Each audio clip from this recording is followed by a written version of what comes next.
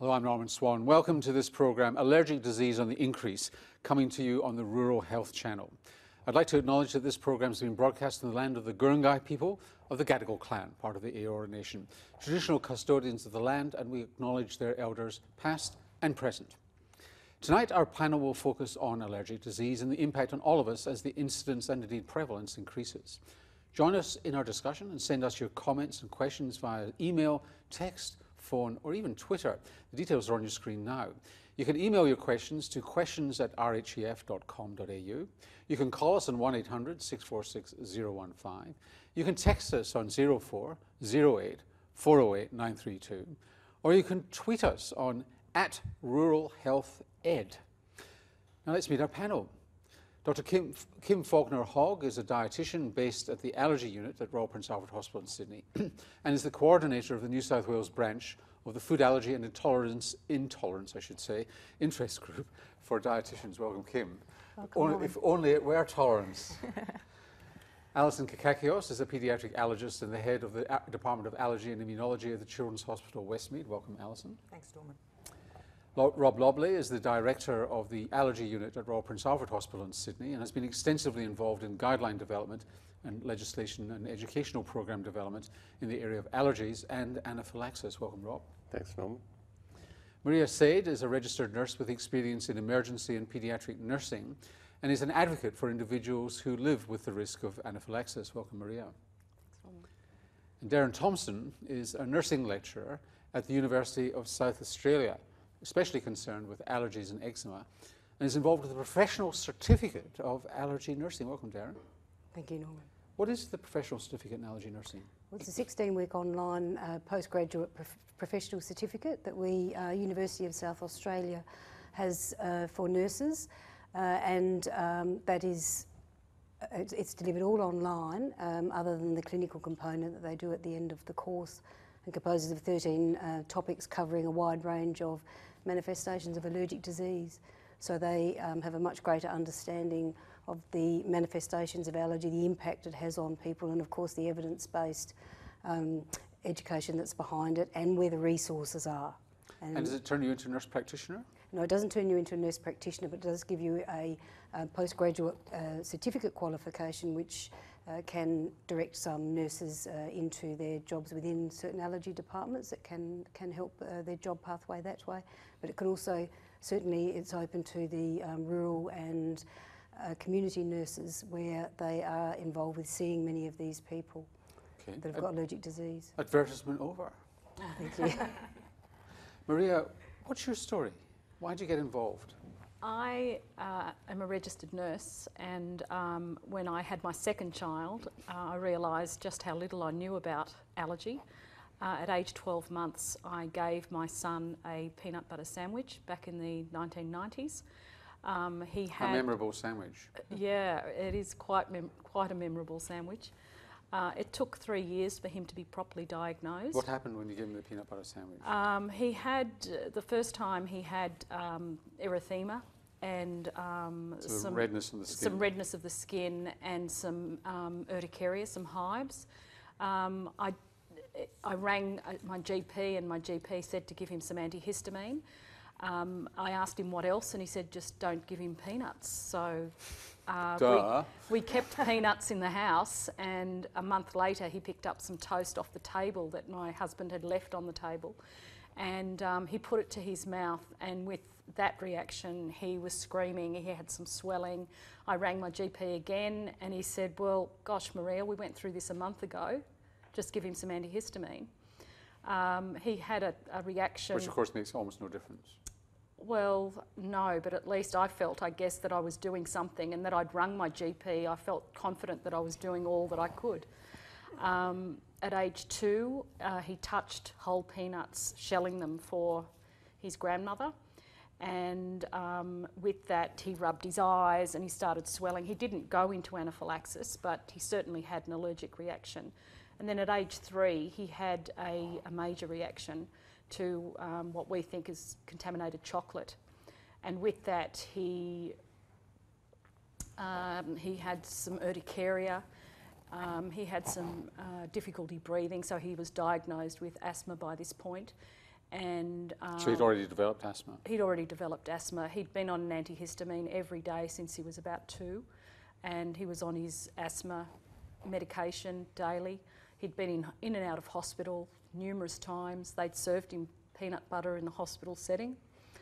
It was pretty scary stuff. So then when he had his anaphylaxis at age 3.5, I took him to my local hospital. He had just been diagnosed, but even I hadn't been educated properly. And I was told about facial swelling, but nobody mentioned genital swelling. So I took him to my GP, and my GP said, no, it's just a rash after a virus, just keep treating his asthma. But then I noticed the genital angioedema, took him to the hospital, and I was questioned for 3 hours about sexual abuse. You're kidding? No, and it was staff that I knew. They asked me if I wanted to be transferred to another hospital because I knew so many people there. They drew pictures of him. They questioned myself and my husband separately. And in the end, I basically said, I want to speak to a paediatrician. I'm not talking to anybody else. And my paediatrician then said, this child is having an anaphylaxis. You've been treating each of his symptoms separately. And then he was diagnosed, and then he was transferred to Westmead Hospital. And what's he like now? He's a strapping 22-year-old ratbag kid who's a policeman. So, but doesn't dare eat a peanut. No, he doesn't. He doesn't. So, criminals threaten him with a bag of peanuts rather than a gun. Well, they don't know.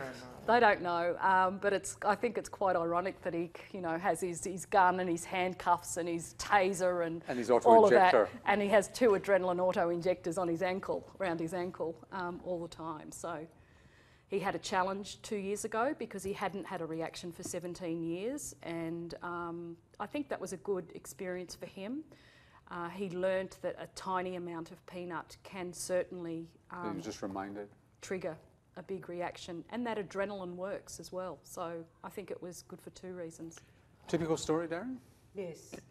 Quite often in clinical practice we see that type of story come with people, with parents, and sometimes parents are frustrated because they have said to practitioners these things are happening, and they, like Maria, even today, those stories are still coming by. The doctor has indicated that it may be something else.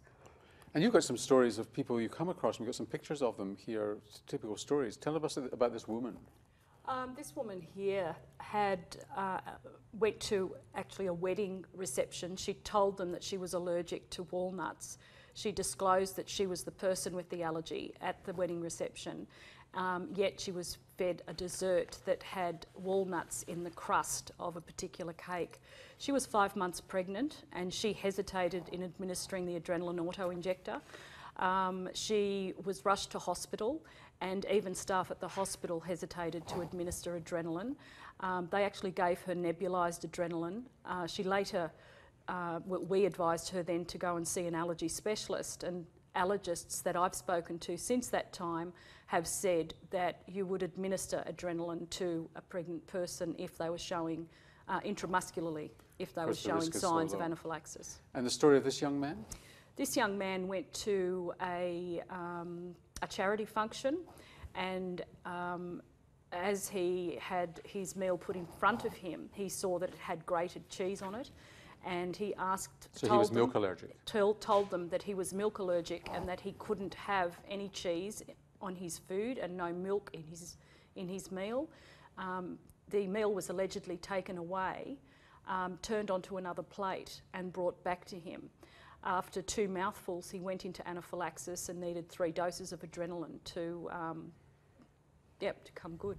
Kim, you must hear stories like that all the time. People just believing that they're pulling your leg, or they're neurotic or hysterical, and they don't really have an allergy. Yes, we do. It's one of the things that patients will talk about all of the time. And it even goes as far as grandparents and extended families, convincing them that this is actually real and that a little bit isn't okay. And a lot of situations where you are in restaurants, that's the biggest thing to get across to staff, that it has to be totally avoided. So how do you educate families about this so that they actually know that it's serious? Because you can hardly say, well, look, just watch. No. Certainly if they've experienced it with their child, that's all the experience that they need. But it is very difficult to educate for eating out because you can never really control for what is going on in the back room, and there is a certain level of trust. Certainly when the children are very little, we get them to take food with them to a restaurant because a lot of restaurants at that age will accept it. It's when you get to the adult age they're starting to say that's not acceptable, and these people have done all of the correct things in identifying themselves, telling people about it beforehand, and therefore thinking that it is all organised. Now, this program isn't just about allergy, food allergy, it's about allergy in the broad. Rob Lobley, when somebody says to you, well, what is an allergy? It sounds like an obvious question. I come out in a rash or wheeze, I get hives, but what is it actually? Well, an allergy is essentially an exaggerated immune response of the IgE type. So that's an antibody? It's an antibody, and it's specialised to provide protection against parasites, but in some people, atopic people, there's a genetic tendency to produce exaggerated amounts of IgE antibody against allergens in the environment which are normally harmless. And so when a person is exposed, they've got high IgE antibody levels and they react, then they'll exhibit the immediate signs and symptoms of an allergic reaction by occurring through the release of histamine and other inflammatory mediators from the mast cells that bind the IgE antibody. Things that make you sneeze. So, I mean, I used to think of atopy as just asthma, hay fever, and eczema, but you're using it in the context that it's one of these typical allergic responses, whether it's from food or pollen or house dust mite or whatever it is that causes one of these problems. Well, atopy itself, by definition, is the genetic tendency to produce these exaggerated responses. The allergic diseases are the ones that occur in people who are atopic, depending on what they're exposed to and depending on a range of other factors, genetic and otherwise. So, Alison, just make sense of this for you. You hear about contact allergies from nickel or cosmetics, or you hear about the atopic, asthma, hay fever, and so on. You hear about food allergies, drug allergies like penicillin and so on. Just make sense of all this for us before we move on. Okay, so atopy, as Rob said, was actually a term coined almost a century ago to describe this inherited tendency on part of particular families to develop these allergic diseases like hay fever and asthma. Long before they knew of antibodies. Long before the IgE was discovered, which was actually in about 1963. So we then sort of found out that actually it was the IgE that was associated with what we mostly think of as allergic reactions, which is the immediate sort that come on and cause the hives and the redness that Maria was describing, and when they're very serious can cause respiratory difficulties and collapse and death, and that's what's known as anaphylaxis. Now that's the sort of IgE mediated type of allergy, but you mentioned the contact type, which is actually a completely different type and is not going to cause you to have such an acute severe reaction. It's a delayed type reaction, and it's particularly apparent with things like nickel and plants and various other sort of contact perfumes. Some people are allergic to the things in perfumes. That's a contact dermatitis. It's not the same as the sort that's associated with the allergic diseases. And what about drug reactions? Drug reactions are actually span the whole range of these allergic diseases, from the sort we all know about, which is the penicillin reaction, the IgE-mediated penicillin reaction, which can cause anaphylaxis when you inject or take penicillin by mouth in someone who's penicillin allergic, over to very serious drug reactions which are delayed, which often occur or are associated with like anticonvulsant medications, the barbiturates, also with sulfonamide medications, and they can cause reactions as severe as what's called toxic epidermal necrolysis, which is as if the whole body's been burnt and shreds off the skin. And talk to me about what they call the atopic march. Right, the atopic march was a term that was coined to describe what we understand about the progression of allergic diseases. so that in infants and young We've children... got a graphic on that which we might show, yeah. Would be helpful. So in infants and young children, you can see that food allergy and atopic eczema, which can be associated with that food allergy, are the most common forms of allergic diseases, but they tend to go off as the child ages. When, however, as those are actually receding, what's starting to develop in the child is the allergy to, or atopy to, the inhalant allergens like house dust mite and grass pollens and cat and dog allergens. And then we start to get the allergic rhinitis or hay fever, which is associated with those things, and asthma. And so they start becoming much more prominent as the person ages, and as they become young adults, it's actually asthma and allergic rhinitis that are the most common atopic diseases. To what extent is that a causative pathway, that you get food allergies and that triggers the rest, No, or it's just what happens in the course of things? Look, there's a lot of controversy about this, and I don't think that the jury's in. Because you don't have to have food allergy, in fact. No, you do not have to have food allergy. In fact, probably most people who have inhalant allergen sensitivity and asthma and rhinitis have not actually had, and eczema, have not actually had food allergy.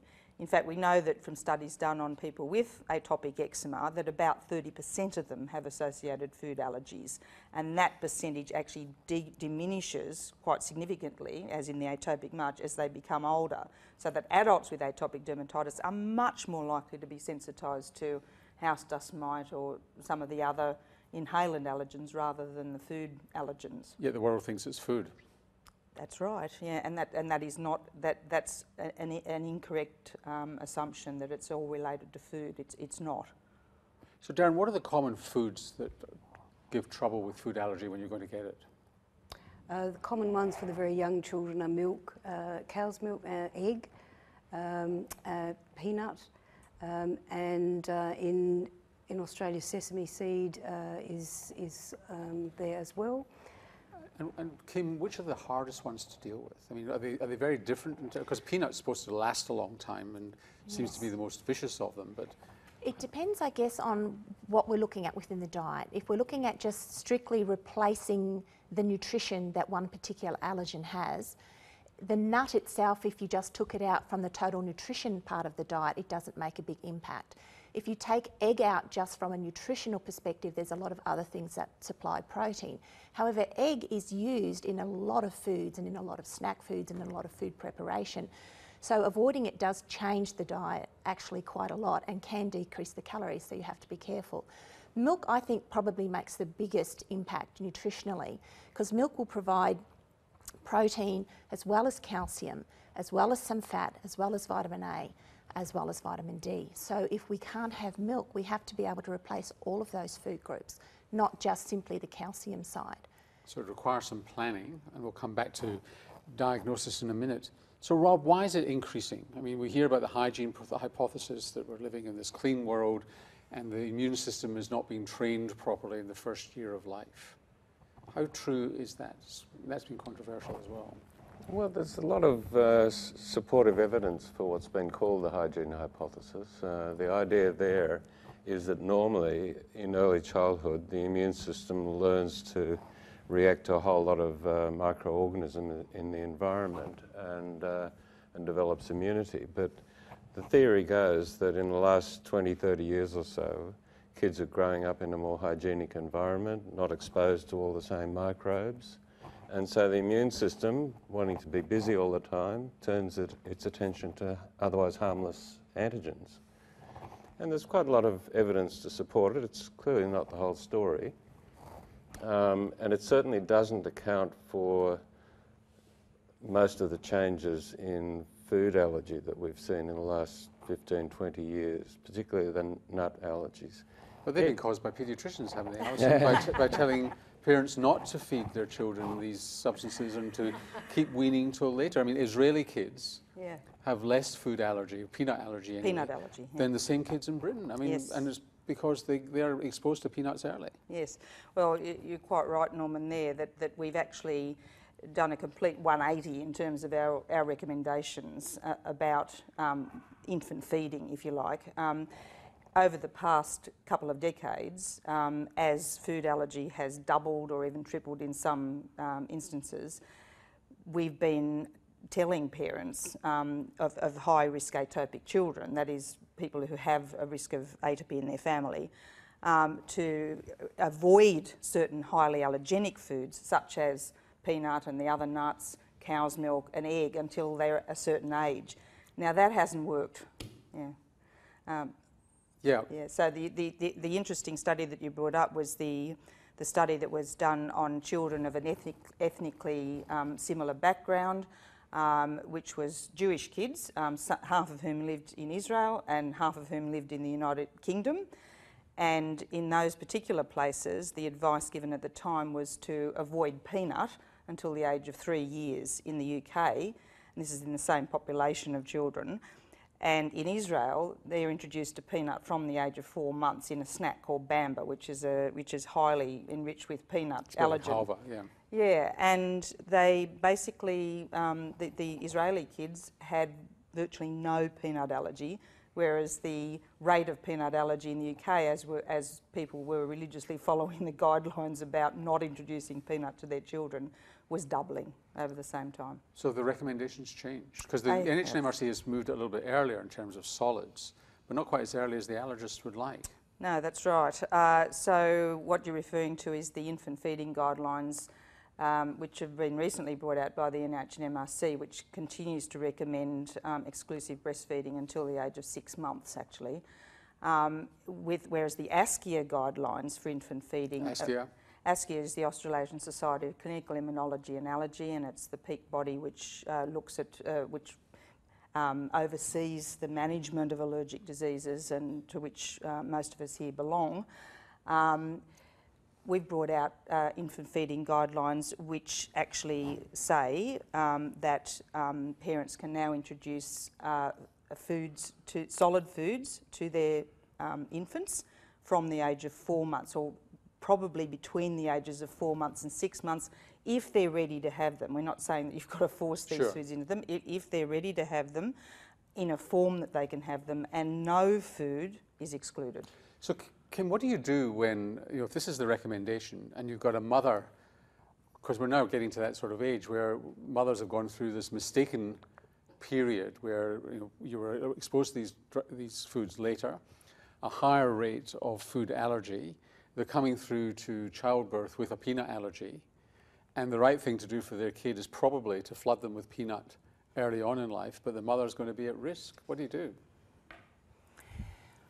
We often will sit down with the parents because there are mixed messages that do come through, and some of the parents like to follow one particular strain of advice and others will go with another strain of advice. So we do talk about what the risks are and that we are still waiting for more research to come out in this particular area. I don't think around the world yet they've actually made a 100% decision that this is what we all need to do, but that is the trend at the moment, and that's where the guidelines have moved forward to it. So we are saying to mums at this point in time that they shouldn't be avoiding any of the allergens in their own diets. But they might be avoiding it to protect themselves.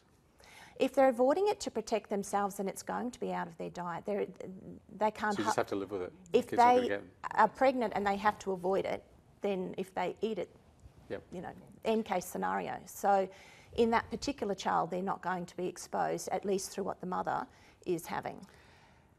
And I'm almost frightened to ask this question, Rob. What about the gluten story? Because you do get kids and adults who are wheat allergic, and it's not all celiac disease. That's true. I don't want to spend the rest of the programme on this, but I just want to touch on it through. No, that's true. Celiac disease is a T-cell mediated immune response against gluten, and the damage occurs in the small bowel. So there's an enteropathy. It's quite different from the type 1 or immediate IgE-mediated allergies to wheat that do occur.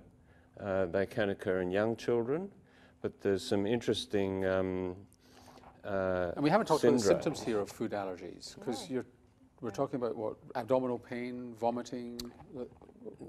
No, we're talking about kids who are allergic to wheat who'll develop urticaria, angioedema, anaphylaxis even from exposure to wheat. That's a true But they wheat. could get exercise-induced anaphylaxis Yes, too. there is a syndrome called wheat-dependent exercise-induced anaphylaxis, which is a bizarre syndrome where the person can eat wheat safely if they don't exercise. They can exercise safely if they haven't eaten wheat. But if they eat wheat within about 2 to 6 hours before exercising, then they can have full-blown anaphylaxis. So it's a very different condition, Different and not to syndrome, be yeah. confused with celiac disease. Let's go to, oh, sorry, the other thing I want to talk about in terms of prevention was pets. Ah, yes. Because my understanding of the evidence is the more pets you have in the first year of life, the better. Yes, there's some very good evidence actually, some of which has come out of New Zealand, I might say. Well, they've got nothing else to do there. Not sort of pets they have, but anyway, the evidence is that if even in high-risk atopic families, if they have a pet, particularly if they have a cat and a dog in the household, they're actually protected from the development of allergic diseases and from sensitisation to other sort of allergens. So it's very difficult to understand this, but it presumably relates to the idea of introducing people to large amounts of an allergen at an early age, thereby inducing tolerance rather than allergy. And talking about tolerance, that's you're testing tolerance in terms of milk, because cooked milk is thought to be able to treat perhaps milk allergy. Yes, well, not to be tried at home by yourself. No, definitely not. These are aspects of food allergy that are under a lot of study at present, as we speak, all around the world, including in Sydney. And what we're looking at is the fact that we know that certain people who are allergic to raw milk, or I won't say raw egg, but I'll say lightly cooked egg, who have, can even have full-blown anaphylaxis to those foods, can safely tolerate well-cooked baked milk or baked egg. So the protein's been denatured. The protein has somehow been altered, and denatured is one of the words to use it, but there are many proteins in both cow's milk and egg, and some of which are definitely altered by cooking. So we're actually actively studying how long this tolerance, or we call it desensitisation at the present, because we don't think we've demonstrated tolerance. Explain this graphic to us, Rob, because this is not with treatment, but this is if you like, the natural course of egg allergy in most people. Yeah, well, years ago, 20 years ago, we used to tell people that almost all kids grow out of their egg allergy by the time they get to school age, and this is no longer true, for reasons that are not entirely clear. But certainly before they go to university. Mostly, yes. I think that's showing the decline in prevalence of egg allergy with increasing age, and almost everybody grows out of their egg allergy by the time they get to adult life. Let's go to our first case study. Jack is aged 26 months and is brought to Alison's practice by his mother, who's anxious about the future. Jack was recently rushed to hospital after eating a small piece of a muesli bar which contained peanuts and other tree nuts. He broke out in hives and had swelling around the eyes, and his mother took him straight to the local hospital, at which point he began wheezing. He was treated with adrenaline and sent home with an auto-injector, an adrenaline auto-injector. Jack also has had eczema, which started when he was about 4 months old. So what are you going to do about young Jack? Well, this is such a common scenario, really, and we see this every day. In fact, I was on call at the Children's Hospital at Westmead Emergency Department over the weekend, and I had 2 calls about children coming in with anaphylaxis. So, first of all, we've got to diagnose what caused the anaphylaxis. Jack, it's clearly related in time-wise to the muesli bar, which contained peanuts rather than, so I'm suspecting peanut or one of the tree nuts has caused this problem. Just remind us what the tree nuts are. Okay, they're cashew, pistachio, almond, hazelnut, walnut, pecan, Brazil nut, and various other nuts, but those are the main ones. Particularly cashew and pistachio allergy goes along with cashew allergy. So we've seen a really big rise in the amount of cashew allergy, actually. So what's happened is good. Jack has been managed very well for his episode of anaphylaxis, and the reason I'm calling it anaphylaxis, which is the most severe form of acute allergic reaction, is that he wheezed, which indicates a respiratory distress. He was given an adrenaline injection. In this case, he was treated with an EpiPen, which is one of the types of adrenaline auto-injectors, which was perfectly correct treatment, and he was observed, and then he was allowed to go home.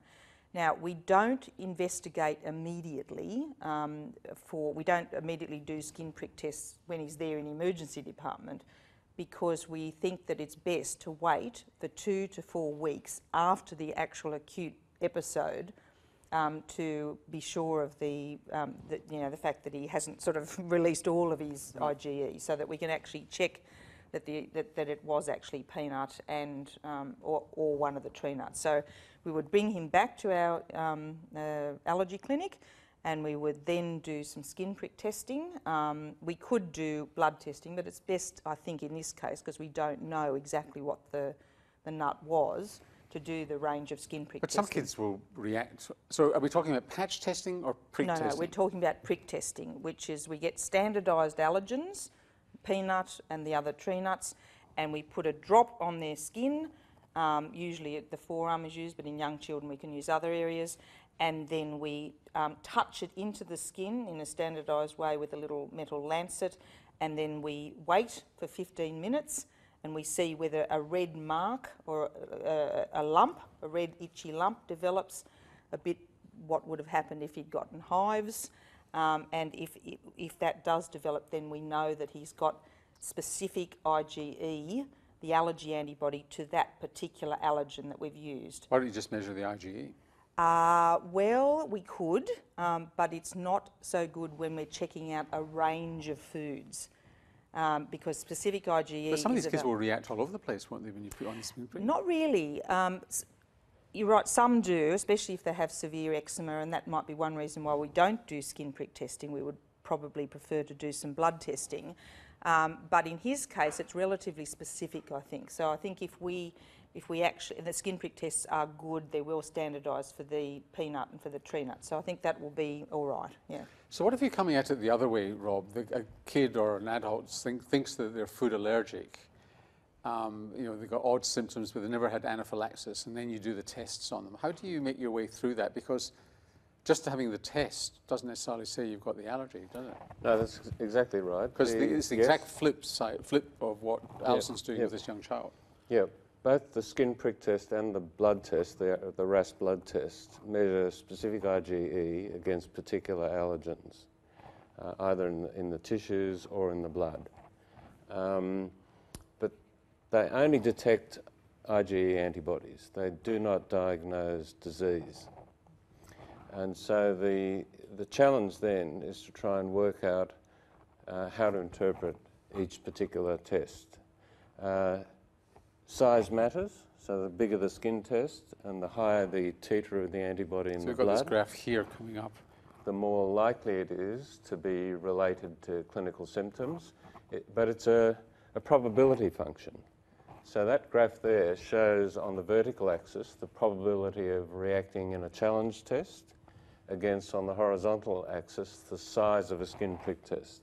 The bigger the test, the more likely they are to react. But it's still not one-on-one, still not 100%. Not 100% by any means. And we've also got the blood test here, which shows the same thing. Shows the same thing, but it's important to emphasise that these tests only predict the likelihood of reacting. They cannot tell you how severe a reaction might be.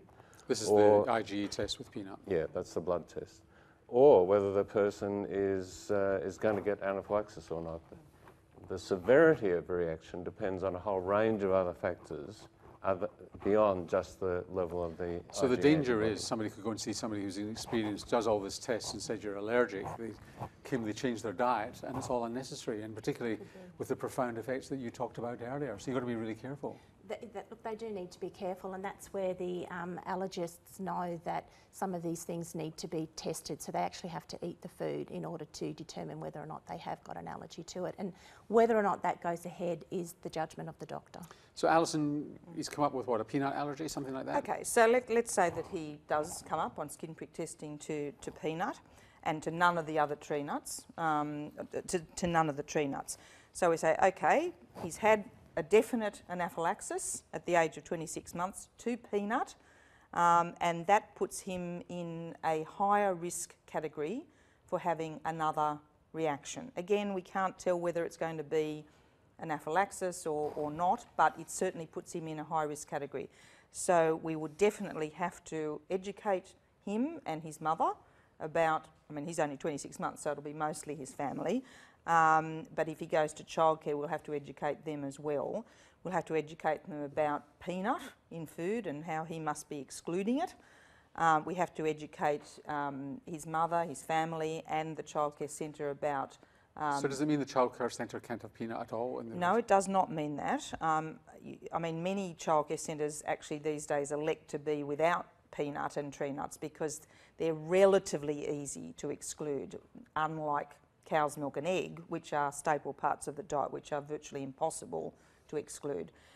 We don't insist that childcare centres are free of peanut. We know that that can actually lead to other problems, such as blame if another parent accidentally brings in something with peanut and a child has a reaction. So what we prefer to do is to educate and to say, right, Jack is coming to your childcare centre, he has a peanut allergy which puts him at risk of anaphylaxis. He must have his action plan. So we would draw up this particular action plan, and this is specific for the EpiPen. We have another action plan which is specific for a different type of adrenaline autoinjector. This is to be filled out by the doctor who prescribes the EpiPen, and it leaves room here for a photograph of Jack so that he's readily identifiable, his age, what he's allergic to, which will be peanut, and the doctor signs it down here. And over on this side, it runs through stepwise the way of managing an allergic reaction from mild symptoms progressing down to the much more severe type, which is called anaphylaxis. And the management, particularly if he starts having any respiratory symptoms such as wheezing, has to be the injection of the adrenaline using the EpiPen in the manner that's been described and shown to his family and hopefully the childcare centre. The instructions are also down on the side there and also on the side of the EpiPen. But Rob, GPs can't prescribe EpiPen. Well, first of all, EpiPen is an over-the-counter medication. Anybody can buy it. You don't need a prescription. But it is available on the PBS, and it can be it can be subsidised, and the PBS prescription can be provided by a specialist in clinical immunology or allergy, paediatric allergist, emergency physician. And in country areas, GPs are able to prescribe under the PBS of their own accord if the child is admitted to a hospital. If the child presents to the surgery, the GP can still prescribe under the PBS by consultation with a specialist, and that can be done over the phone. If you need to ask a question or would like to, questions at rhef.com.au, that's the email address. You can call us on 1800 646 015. You can text us on 0408 408 932, and you can tweet us on @ruralhealthed. Maria, take us through how these auto-injectors work. There are actual training devices of both adrenaline auto-injectors, both the EpiPen and the Anapen. We encourage people to practice with the adrenaline auto-injector training devices, no needle, no medication, regularly. This, however, is a live device, live EpiPen, that has expired, and I'm about to inject it into the orange and not the outer aspect of my thigh. We ask people to put their fist around the EpiPen, to move their fingers and thumb away from both ends. The blue end is the safety end and the orange end is the needle end. Blue to the sky, orange to the thigh. Remove the safety release. You place it on the outer... So don't imagine for a moment that injecting an orange is going to help the child with the anaphylactic reaction. No, you would inject the child's thigh. It can be injected through clothing. but you would frisk the child's leg to make sure they haven't got a matchbox car in Okay, so their this pocket. orange is about to get the shock of its life. Okay, so you place it on the outer aspect, midway between the knee and the hip. You place and you push. You hear the click. You hold it there for 10 seconds. Meanwhile, someone's calling an ambulance. When the 10 seconds are up, you remove it. As you go to remove the device, the orange end actually extends over the needle, so you can't see the needle. We tell people to take that to the hospital once the ambulance arrives. Rub the site of the injection Rub straight the orange after. and tell me about the Anapen. The Anapen we've had in Australia for about 3 years. Again, you would put your fist around the device. It has a grey end and a black end. The black end is your needle shield. The grey end is your safety end. You remove the needle shield. You remove the safety cap.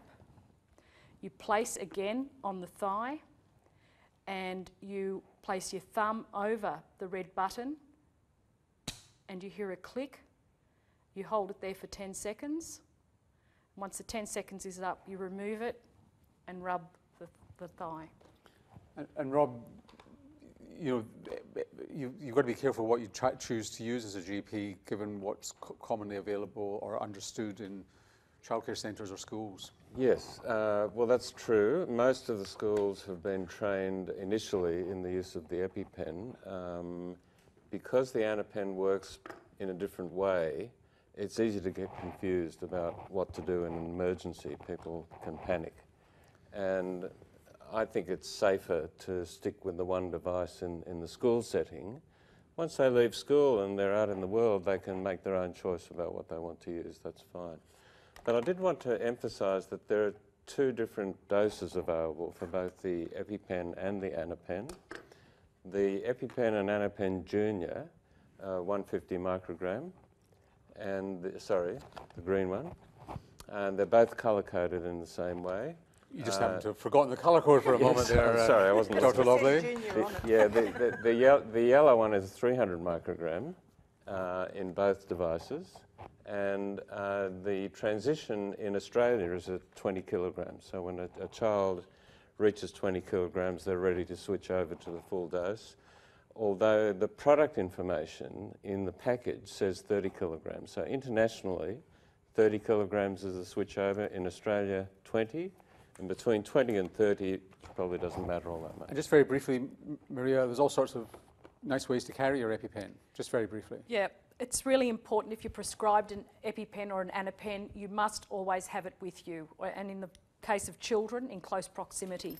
So we have this little bum bag that mum can pass to teacher at school. Teenagers don't like the world knowing that they're carrying it, so this is a slimline belt that you can put under their shirt. This is the one your son uses. This under is his the one, police yeah, uniform. my son uses. He puts it on his ankle, and it actually has space there for two devices around his ankle. And the other thing is also, because you might be lucky and never have to use it, but you might forget how to use it, so you need a refresher. Really important to practice regularly. So if you're going to see the GP should remind you. Let's move on to another case study. Wendy is aged 18 and she's actually quite obese, has recently moved to a rural town. She's come into your practice, Rob, after developing an allergic response to being stung by a bee in the backyard. She describes a very painful sensation of local swelling, which was followed by the development of a red and itchy rash all over her body. What are you going to do for Wendy? Well, based on the story, I'd be suspecting that she's allergic to the sting, and so I'd be skin testing her. I normally do both the blood and the skin tests to get an idea of the antibody specificities and level. And then a discussion needs to be had about whether or not to embark on immunotherapy. So to prevent another reaction. To prevent anaphylaxis. So before you go on, is this somebody who needs an EpiPen or an auto-injector for the likelihood of another bee sting? That would be advisable, particularly if they live in a remote area. The difficulty is if somebody hasn't had full-blown anaphylaxis, they've been stung, they might have had a large local reaction, maybe involving an arm or a leg or the face, you can't be sure that they really are at risk of anaphylaxis. About a third of reactions the next time round are less severe, about a third the same, and about a third more severe, and it's hard to predict. Sometimes the only way of knowing is to actually do a sting challenge and see what reaction they have. With a real bee? Yep, with a real bee. You're kidding? First really? catch your bee. Yep. I've done it. Yep. Yeah. And of course, if they're in a particularly high risk group, if they've got asthma, if they've got other allergies that might make them more prone to be more reactive at certain times of the season, so you've got to have if a they full live in allergic remote history. areas, you play it safe. If they work with bees, if they're bee lovers and work with bees, then they should almost certainly be undertaking immunotherapy. And it works very effectively. About 90% can be fully protected. Through immunotherapy? Through immunotherapy. Is that permanent? It probably is permanent. No, I mean, do you have to keep on having it to keep it down? Like the milk. If you're on this cooked milk treatment for milk allergy, that's probably got to be The maintained. usual immunotherapy course goes from 3 to 5 years. Most people would probably err on the conservative side and say 5 years. But studies have shown that after 5 years, if you stop, almost everybody fails to react to bee sting challenges. And can you tolerise to penicillin? You can acutely. So if somebody needs penicillin because they have a serious infection and that's the only drug available or the drug of choice, and they're known to be allergic to penicillin, they can undergo what's called rapid desensitisation. It can be done either orally or parenterally, giving tiny doses, increasing every 20 minutes or so under observation. Should be done in hospital under careful observation, and within 6 or 8 hours they can get up to the full dose, and they'll tolerate that dose while they're having the drug. But as soon as they stop, within a few days the drug is gone off all the IgE receptors, and they're then susceptible to anaphylaxis once again. So this is what you were talking about earlier, Alison. For some allergens, you've got to keep on them. You do, and this is particularly important. I'll just give an example of say a young child who has eczema, atopic eczema, and skin prick tests may be done, and unfortunately in the context of atopic eczema, the skin prick tests are not really, that they have to be interpreted very carefully, because many children will come up positive to certain foods, but they'll actually be already eating those foods. And sometimes people will take them off those foods, such as egg and cow's milk, in the hope that that will improve their eczema. The problem is that those children have been tolerant to those foods, so the risk is when they actually ingest the foods again, that they will have a very serious So if you take them off, you could actually make them worse. Exactly. So you don't want to fiddle with their diets. You don't want to fiddle with their diets unless you know what you're doing, basically. And of course with eczema, you want to treat it properly, don't you, Yes. Darren? Take us through the... The biggest thing with all people with eczema is to actually be using enough moisturiser. And within Australia and worldwide, the majority of people do not use enough moisturiser. For example, an adult or a teenager should be using about 500 grams of moisturiser a week, and that's of a thick moisturiser, not in a pump pack, so that when you tip the tub upside down it doesn't come out, and it should be thick. And non-perfumed. Like the brand is not important, it's the thickness of the moisturiser. And a child such as the little ones, a baby about 125 grams and a child about 250 grams a week of moisturiser. And an adult, that whole tub a week. An adult would be that whole tub a week, and a teenager. And also have baths rather than showers and soak around in the bath. A non-soap-based wash in the bath. I usually suggest that people get it from the pharmacy rather than the supermarket. There's a bit more guidance there on the non-soap-based things, and no bubbles and no lovely smells of products, and not that baby smell. And you were saying to me before we came on air that when people do treat properly and moisturise like that, they're less tempted to fiddle with the diet. Yes, it tends to take the focus away from the diet because the skin's improving, and it's the moisturiser, because basically with eczema we've got skin like a brick wall, and people with eczema don't have enough mortar in the in between the bricks, and the person has to be replacing that. We haven't got any drug that will fix that yet. And we put that barrier across the top, and that stops the irritants and potentially perhaps allergens. That the jury is out on that at the moment, but there's increasing research suggesting that that may be a factor, and this will keep those things on the outside.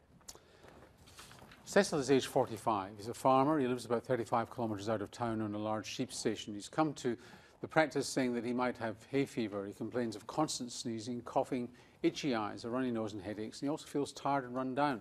There's been an increasing problem over a number of years now, getting worse, particularly in springtime. And he's recently noticed a bit of wheezing and tightening in his chest. And he's brought this to you, Rob, to get sorted out. Well, the first thing to tease out from his history is whether he gets symptoms all year round, as well as an exacerbation in the springtime.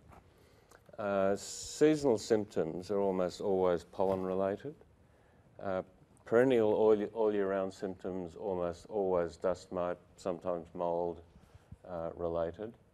And, but often there's a combination of things. They may be sensitised to several allergens, so maybe both pollen and dust mite. And also worth remembering that dust mites proliferate more in the warm, humid weather. And so there can be a seasonal element to people with dust mite allergy. So he needs to be tested. And normally... Again, spring prick, not patch. Yes, normally we'd start with skin prick tests with a standard range of pollens and dust mites. The particular pollens will vary geographically around the country, so it's important for people to be aware which are the predominant pollen allergens in their region, and to make sure that those are the ones that are tested for in those patients. Once you've made the diagnosis, I mean, how does it change your management if you find out that there are some form of buffalo grass is what they're reacting to, and you can hardly protect yourself against it? Yeah, pollen allergy is very difficult to avoid. To avoid the pollen exposure, we have to breathe. Pollen's in the air, not much you can do about it. There are measures, people talk about floppy hats and all that sort of thing, and staying indoors, but people who live out in the country, it's not possible. So really... so how does it change the management, knowing that it's pollen? Well, you would probably be more inclined to start immunotherapy in somebody with a pollen allergy. Oh, and that works for rhinitis? It certainly does, yes. Not in every case. And is that an oral? It can be done, but orally, but injection immunotherapy is generally the preferred method. It's thought to be slightly more efficacious. And that's done in a similar way over a period of several weeks, gradually building up. But isn't it a surface reaction in the mucosa? Why wouldn't you treat the mucosa rather than the... Well, of course, you should be treating the mucosa with sprays, usually a steroid spray to cut down the inflammation, maybe worth... But the immunotherapy not. Sorry? But the immunotherapy not, because in food allergy you are treating orally, not by injection. That is absolutely true. However, in this case, if you can think of it's an allergy to bee venom immunotherapy, what you're doing is actually trying to induce the immune system to tolerate these pollen allergens. So what you're doing is injecting subcutaneously a small amount of the specific pollens. So why doesn't immunotherapy work for house dust mite? It does. Well, it does. Oh, does it? Yeah. Yep. All right, I thought it didn't. It does. The old preparations that were around 20 or 30 years ago were not as highly purified as the current ones. And now we have standardised allergens for a whole range of things, including dust mite, bee venom, pollens and so forth. And it's the same deal, 5 years of treatment? 3 to 5 years. I mean, a lot of people would stop after 3 or 4 years and say, let's see what happens. And there's no benefit from going nuts in the house, ripping up all the carpets, wrapping every mattress in polythene? Well, people have different opinions about that. I have to confess I'm a dust mite Nazi. So but I thought really... that had been tested in randomised trials and found to be useless. The problem is it's a package deal. When you only test one approach on its own, nothing can be shown to be that effective. But when you do the whole package, I think quite often you can get much better control over symptoms. And that package may include pulling up the carpets, putting covers on the bed.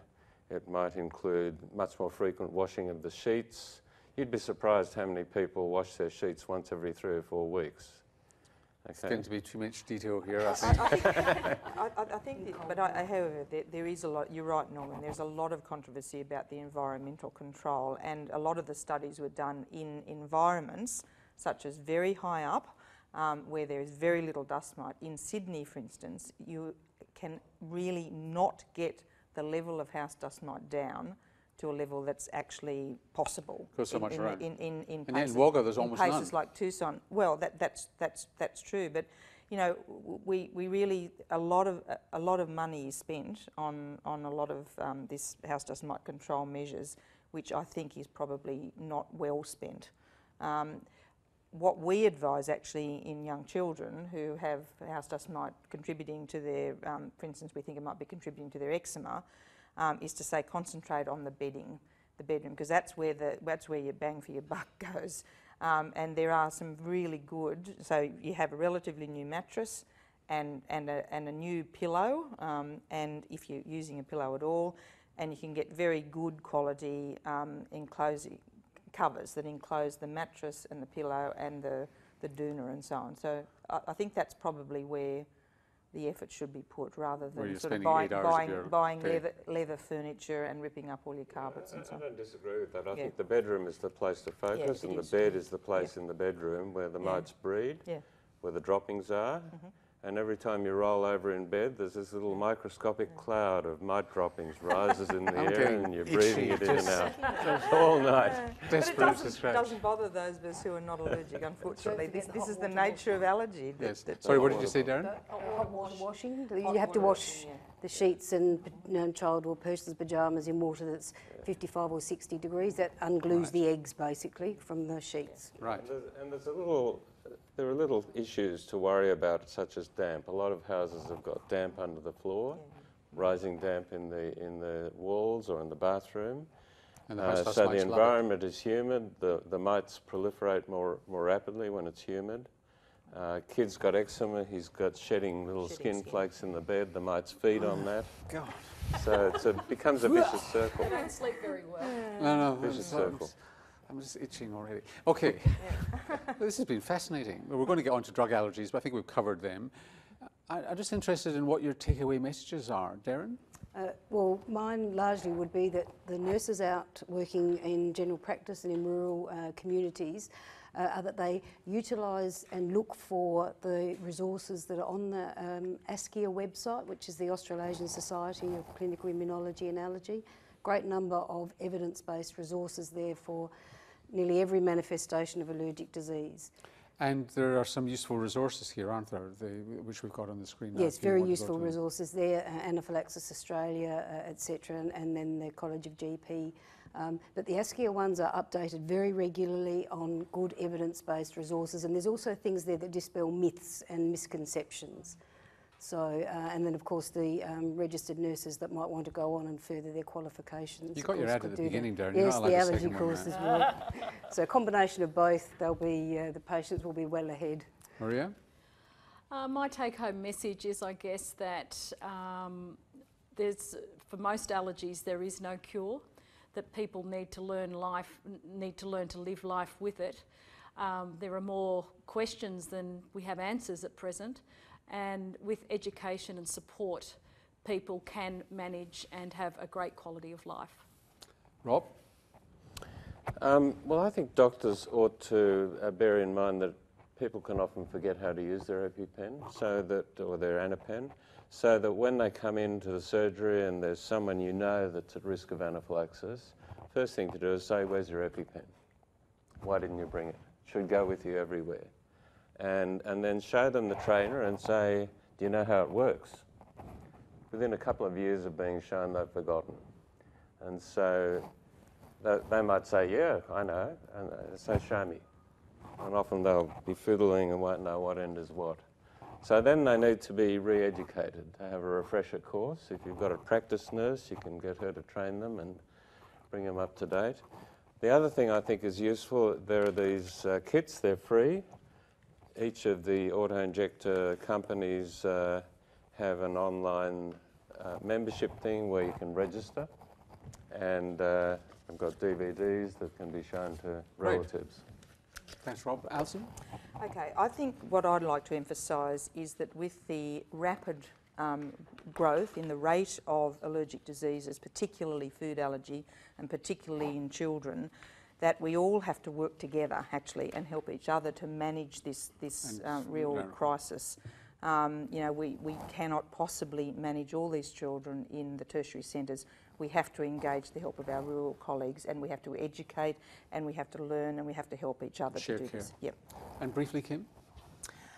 I think for dietitians, we have to take our advice from our doctors on what comes out of the diet. Don't try to interpret anything. It's up to the doctors to do that. And once we know then what comes out of the diet, it's very important that the diet for that child then becomes balanced and you're watching their growth all the way through and that it gets plotted. Any distortions. So again, these same sorts of websites, the ASCIA website, the Anaphylaxis Australia website have some fantastic handouts that can be used to teach people to read the food labels, what are the tricky things to avoid. So make use of them. Thank you all very much indeed. If you're interested in obtaining more information about the issues raised in the programme or would like to watch it again, please visit the Rural Health Education website, rhef.com.au, and click on Allergic Disease on the Increase. If you're a health professional, don't forget to complete your CPD evaluation form, which can be completed online. You'll receive a certificate of attendance and, if eligible, points.